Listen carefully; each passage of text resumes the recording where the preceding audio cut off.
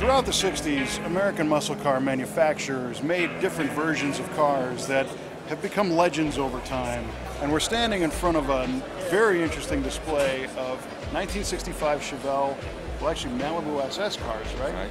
Tell me what's significant about these that we're standing in front of. We've got 9 examples here of the RPO Z-16 model of the Chevelle SS. It's the first Chevrolet 396 produced. It was designed to feature and sort of showcase the 396 engine, which had newly come out in February of 1965. The program came from high up at GM, had marching orders to put the cars out in the hands of high-profile people to get them into magazines for road tests and whatnot. Not really to sell more 65 Chevelles, but to grease the wheel to sell more orders for 66 Chevelle SS396s. There were about, I guess, 8 or 10 road test magazine articles done on the cars. They were all built at the Kansas City plant under strict criteria. All are very similar cars. Between late February and early April of 1965, a total of 201 were built. There's some dispute about whether one of those was a convertible or not. Had a lot of good conversation so far this weekend about that story. But out of the 201 built, there are known to be roughly 75 cars in various states of disrepair, up to these beautiful restored examples that are out for show today that are still around. So that's sort of the story. Right, well, but the rest of the story is the uniqueness of the car. There's a lot of really cool parts on this thing, not just that 396, but unique things like the rear end and the drum brakes. Right. And the car, again, had the 396 motor. It was an L37, not an L78 that everybody thinks it is. Had a hydraulic cam instead of the solid cam the L78 cars had. The option package included power steering, power brakes, 160 mile an hour speedometer, a tachometer, AM/FM radio with the newly released stereo multiplex unit. The frame of the car was a box convertible style frame. It had the Impala 11-inch brakes all the way around, which necessitated a special rear axle to accommodate that equipment.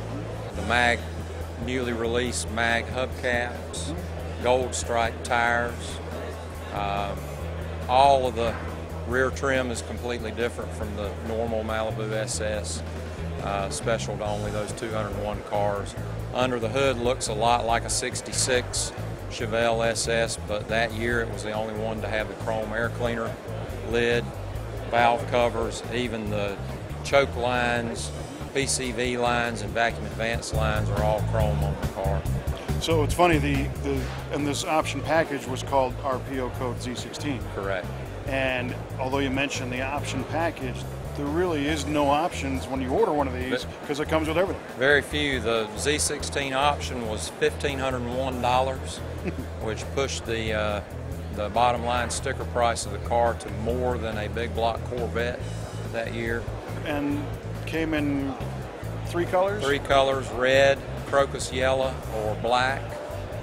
The interiors were available in solid black, white with black trim, or red. Obviously you couldn't get a yellow car with a red interior, but every other combo was available. So there were 8 color combinations, and if you add the variable of the vinyl top, 16 possible combos. And out of the 9 cars here today, we've got 8 different combinations represented. So how did you put this whole display together? Where do you find the cars? It's a tight-knit group of people that own or have owned these cars, and everybody pretty well stays in touch. So I reached out to Bob Ashton first about putting the thing together, and he was good with the idea and had, I think, 11 coming, and one fella unfortunately had his car wrecked last Friday, taking it to the upholstery shop to get a couple things tweaked for the show. But we got 9 here. That's a pretty good turnout out of 75-ish cars that are still alive. Yeah, that's very impressive. And are any of these yours? Only one. I've got the unrestored car, a little scruffy around the edges, but it's all there, all original, and it's pretty much never had a bolt turn on it. Very cool. So it's my guess that is this one of those cars that they're, ended up being more than were produced because people were making their own? Yes and no. There are a lot of clones floating around, but you can't fake one because this is, to my knowledge, the only 396 Chevelle that is identified by one of the codes on the trim tag. Oh, really? So unless you make a fake trim tag, sure, which knowledgeable people can spot a mile away, right? Unless you do that, then you can't fake a car. Well, very cool. What's the website address if people want to learn more? www.z16chevelle.com. Excellent. Well, we appreciate you taking the time and doing the effort to bring this tremendous display here. It's just another one of those McCacken displays that you're not going to see at your local car show. That's right. Thanks again. Thank you.